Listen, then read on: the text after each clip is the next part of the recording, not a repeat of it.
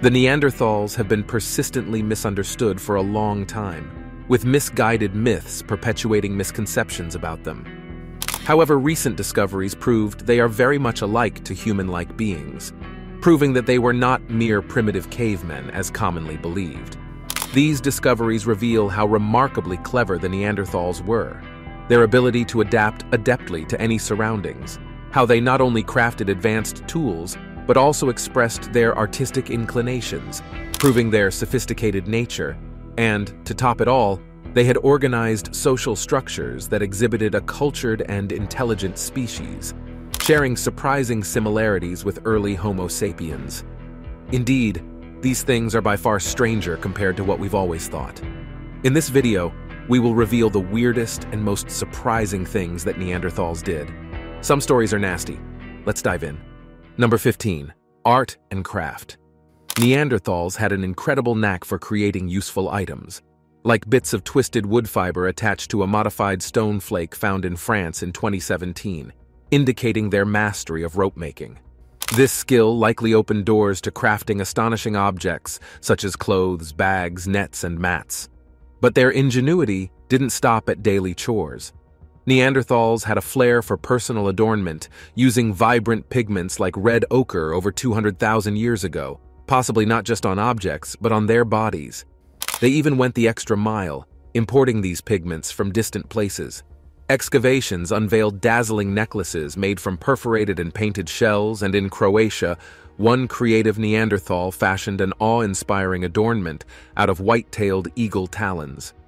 Tool marks on bird bones suggested a penchant for feathers as well, and the surprises didn't end there.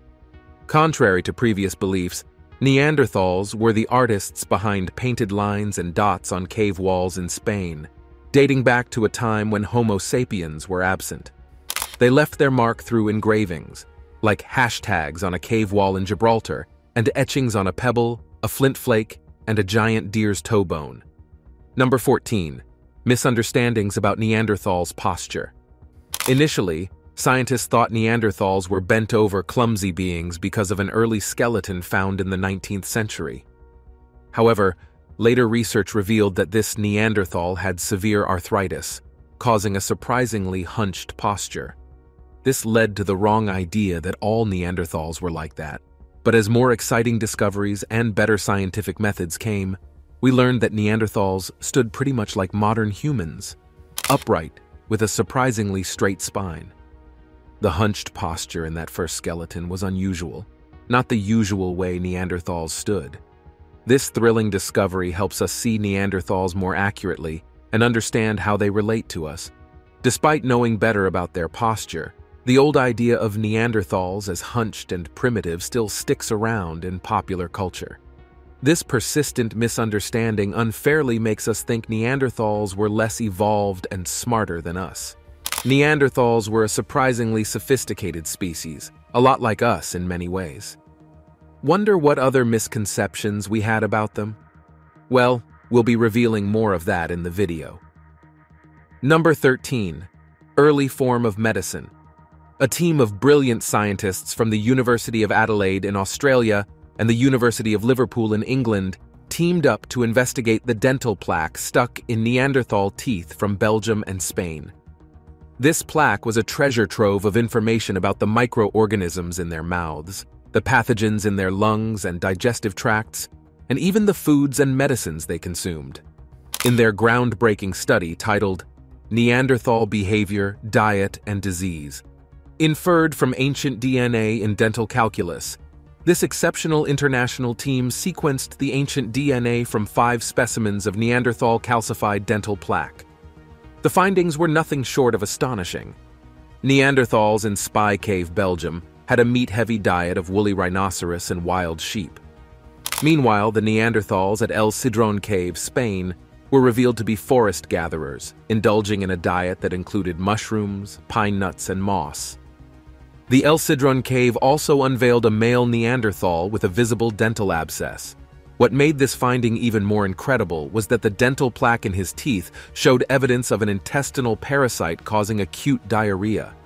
But here's the real wow factor. He was chewing on poplar, which contains the painkiller salicylic acid, an active ingredient in aspirin. Astonishingly, traces of a natural antibiotic mold, Penicillium, the source of modern penicillin, were also found. The evidence strongly suggests that Neanderthals were utilizing medicinal remedies in a way that can only be described as extraordinary. Previous research had hinted at Neanderthals having a sophisticated knowledge of medicinal plants. Traces of yarrow and chamomile found in dental plaque underscored their exceptional understanding of the medicinal value of certain plants. Even when it came to diet, Neanderthals defied expectations. Contrary to common belief, their eating habits turned out to be mind-bogglingly diverse, with evidence from ancient feces suggesting they were true omnivores, feasting on meat and plants. The exploration of archaeological sites in Iraq added another layer of awe to the story. Evidence surfaced that tribes in the region used yarrow and mallow around 60,000 years ago. Yarrow, known for its astringent properties, likely played a role in cleaning wounds, while mallow, with its digestive benefits, would have been used to address stomach troubles. Number 12. Ability to communicate through speech. A recent study by researchers, including Binghamton University's Professor Rolf Quam and graduate student Alex Velez, suggests Neanderthals could understand and make human speech. Professor Quam expressed excitement about the study, calling it one of the most significant in his career. The research focuses on the evolution of language, a challenging topic in anthropology. For years, scientists have wondered if Neanderthals could speak language like humans. The study used high-resolution CT scans to create 3D models of ear structures in Homo sapiens, Neanderthals, and ancestors of Neanderthals from the Atapuerca site. The researchers used these models to estimate hearing abilities, focusing on frequencies important for human speech. Surprisingly, Neanderthals had slightly better hearing in a specific frequency range of 5 K8s compared to their ancestors from Atapuerca, resembling modern humans. Additionally, they found that Neanderthals had a wider bandwidth, suggesting a communication system as complex and efficient as modern human speech. The study also hinted that Neanderthals likely used more consonants in their speech, a unique aspect not previously emphasized. Number 11. Unique physical features. Neanderthals possessed remarkable physical features that set them apart from modern humans. Their distinctive characteristics included impressive large eye and nasal openings, believed to enhance their vision in low light and help them navigate the cold, dark environments they often lived in. These remarkable openings also meant they had significantly larger sinus cavities, possibly granting them an extraordinary sense of smell compared to modern humans. The Neanderthal skull was not just different, it was broader and shorter than modern humans, featuring a strikingly prominent brow ridge and a sloping forehead. Their more massive jaw and larger teeth indicated adaptations for consuming a particularly robust and varied diet. Their skeletons were not just sturdy, but remarkably robust, with shorter limbs, especially compared to their powerful arms and broader chests. These physical attributes showed them extraordinary strength and endurance, making them exceptionally well-suited for the physically demanding lifestyles they led. Neanderthal males, standing at an average height of approximately 5 feet 5 inches, and females, with an average height of around 5 feet, were truly surprising.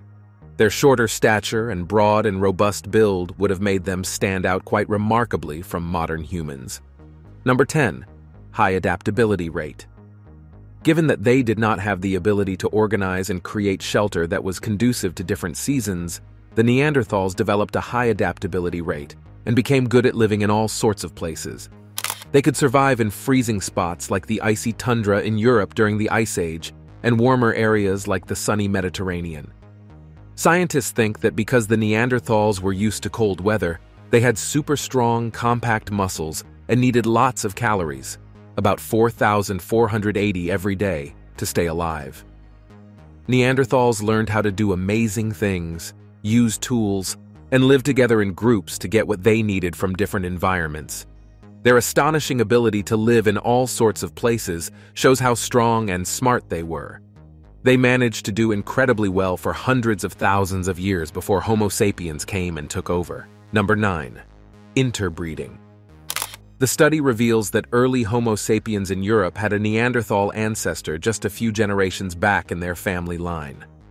Previous research had hinted at our ancestors mixing with Neanderthals 55,000 years ago, likely in the Middle East. But the new results show that there was even more interbreeding when modern humans ventured into Europe.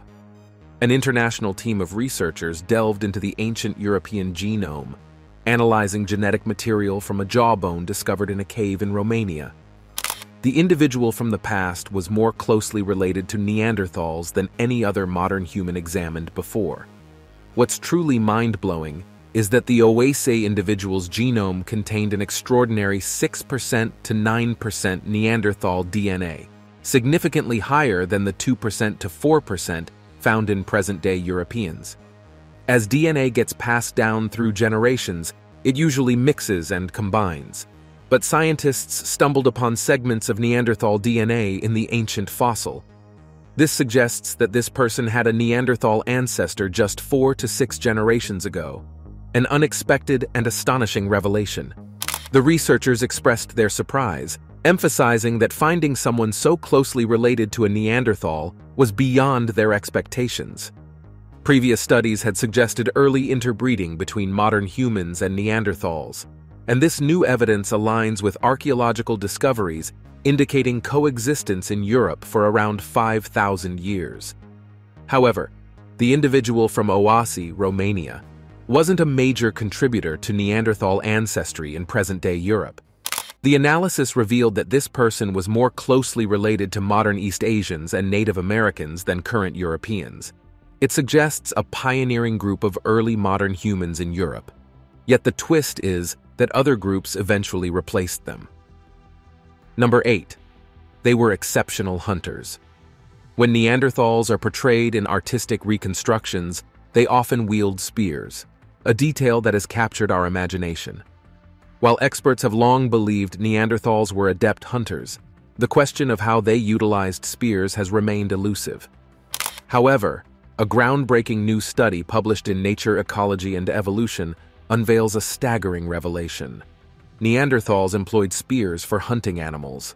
This research centers on 120,000-year-old deer bones from the Neanderthal site of Neumark Nord in Germany, 2 of which exhibit unmistakable spear impacts. Neanderthals, once considered culturally distinct from Homo sapiens, are now recognized as more sophisticated beings. They displayed care for the vulnerable, burial practices for their dead, and engaged in symbolic behaviors. The study proposes that Neanderthals, like some contemporary chimpanzees, skillfully utilized weapons for hunting.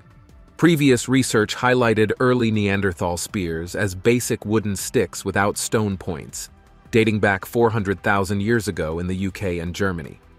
However, the latest findings from Neumark Nord provide compelling evidence that these seemingly rudimentary spears were, in fact, highly effective hunting tools. Researchers used cutting-edge micro-CT imaging to scrutinize 2 deer bones exhibiting clear spear impacts. They replicated similar marks through experiments with wooden spears thrust into bones embedded in gelatin. The study suggests that Neanderthals likely hunted cooperatively, even in densely forested landscapes, showcasing their extraordinary hunting prowess. Do you think they also had conflicts that resulted in fights or wars where they had to use their spears? Let us know in the comments section below. Number 7. Neanderthals could control fire. Not only Homo sapiens, but also Neanderthals were good at making and using fires regularly. A study from 2011, published in the Proceedings of the National Academy of Sciences, revealed Neanderthals' amazing skill in this area. Researchers from the University of Colorado Boulder studied 141 fireplace sites in Europe and found proof that Neanderthals consistently used fire, leaving behind burned bones, heated stone tools, and charcoal. They believed that this incredible behavior started around 400,000 years ago. The University of Colorado Boulder stated in 2011 that Neanderthals were super nifty at controlling fire, according to CU Boulder researchers. Neanderthals didn't just use fire for cooking. They were also smart enough to use it to make tools. They used pitch, a sticky substance, to attach wooden shafts to pieces of stone. To get this gooey liquid, they had to burn the bark of birch trees, showing that Neanderthals had the super cool skill to control fire. Number 6. Neanderthals shared genetic traits with woolly mammoths. A groundbreaking study from Tel Aviv University reveals that the genetic makeup of two extinct mammals, the woolly mammoths and Neanderthals with African origins, boasted remarkable adaptations to frigid environments. These elephant-like mammoths, which evolved in the Arctic peninsula of Eurasia 600,000 years ago, and the highly skilled early humans, Neanderthals, who emerged in Europe around 400,000 years ago, shared astonishing molecular characteristics for coping with the cold. The study by Professor Barkai and Medad Kislev, published in Human Biology, sheds light on the extraordinary relationship between humans and elephants during the Pleistocene epoch. The researchers uncovered mutual ecological influences and the possibility of interactions between the two species. Professor Barkai explained that Neanderthals and mammoths lived together in Europe during the Ice Age. The evidence suggests that Neanderthals not only hunted and consumed mammoths for tens of thousands of years, but were also physically dependent on the calories extracted from mammoths for their successful adaptation. To assess the remarkable resemblance between mammoth and Neanderthal genetics, the archaeologists delved into 3 captivating case studies of relevant gene variants associated with cold climate adaptation.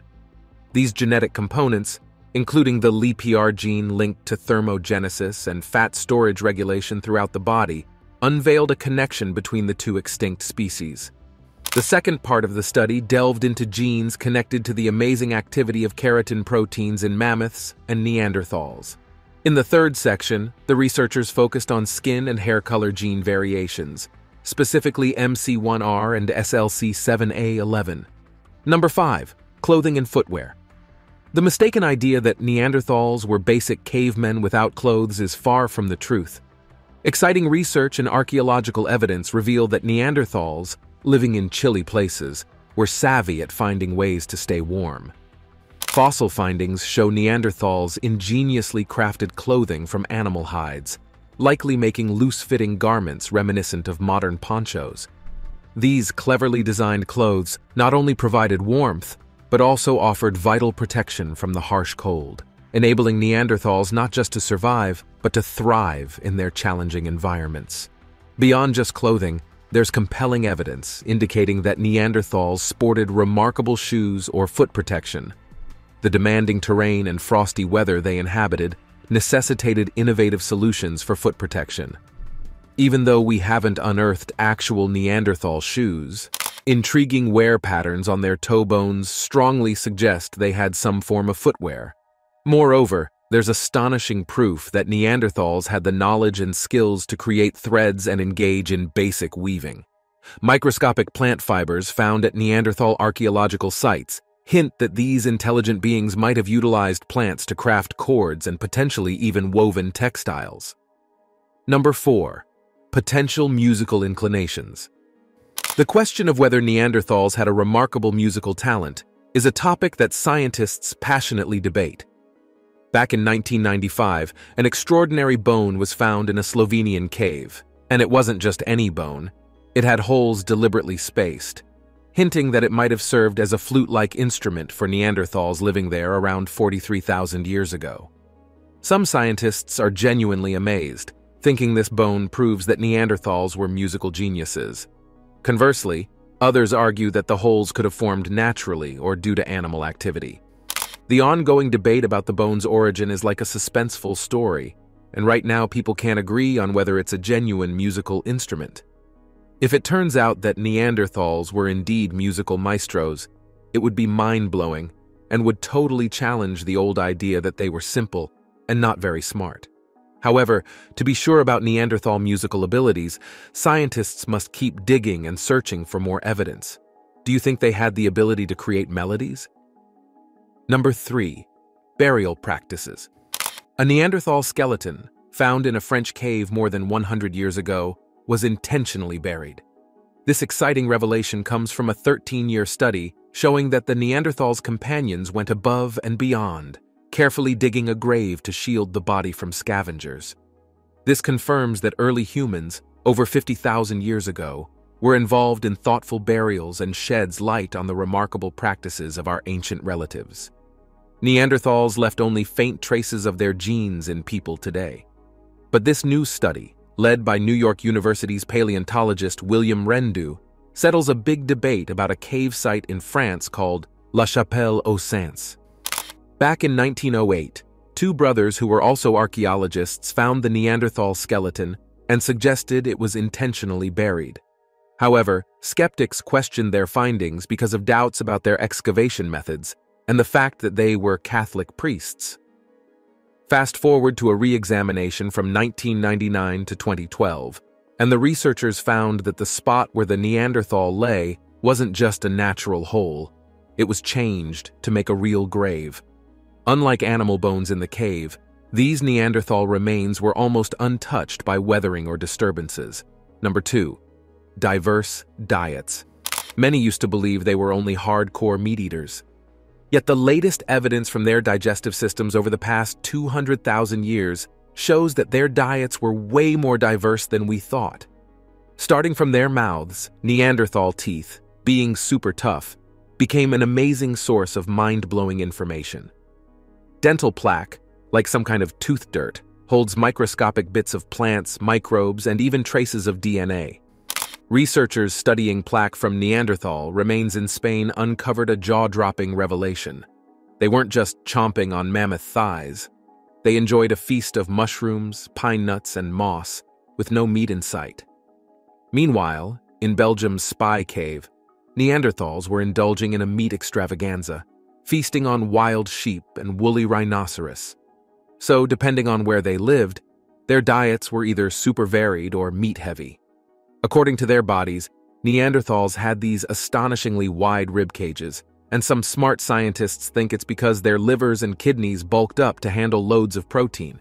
Humans can only handle about 35% lean protein, but Neanderthals might have needed more space inside for all the wild animal protein they were rocking. "You are what you eat" rings true, and evidence about Neanderthal diets can be extracted from their bones. Scientists use this cool technique called isotopic analysis, which scrutinizes the types of chemical elements in bones. It's like looking at a secret code in their skeletons. Some studies hint that Neanderthals were major carnivores, but shockingly, certain indigenous human populations in the United States seem to have out-meat-eaten them. Finally, at the end of the digestive tract, there is fossilized, it sounds Neanderthal poop, or coprolites. Sounds gross, but it's a treasure trove of information. In El Salt, Spain, archaeologists found ancient poops, revealing some Neanderthals had a carnivorous feast, while others went all in on plants. Some coprolite samples even hosted a lively population of nematodes that would have made those Neanderthals seriously sick. Putting it all together, Neanderthals didn't just stick to a simple meat or plant diet. They mixed it up based on the season and where they lived. Number 1. Caring for the injured and sick. Research from the University of York reveals that Neanderthals were not just primitive beings, but had a wow-worthy healthcare system. Contrary to the brutish image often associated with Neanderthals, this study uncovers their compassionate side, showing they assisted each other in serious injuries and childbirth challenges.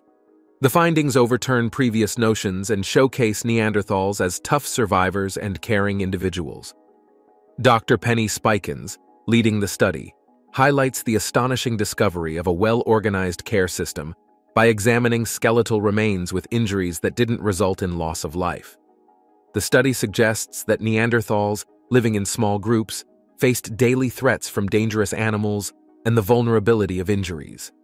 The revelation that they collaborated in healthcare, aiding recovery from severe conditions like broken legs, is truly remarkable. Moreover, the research emphasizes the crucial role of healthcare in the survival of Neanderthal communities, debunking the stereotype of primitive beings. The study sheds light on their evolutionary behavior, showcasing collaboration in healthcare alongside other essential activities, like hunting, food sharing, and parenting. These findings, funded by the John Templeton Foundation, redefine our understanding of Neanderthals, portraying them as more sophisticated and caring than previously believed. Thanks for watching. While you're still here, make sure to click the video on your screen for more mind-blowing videos.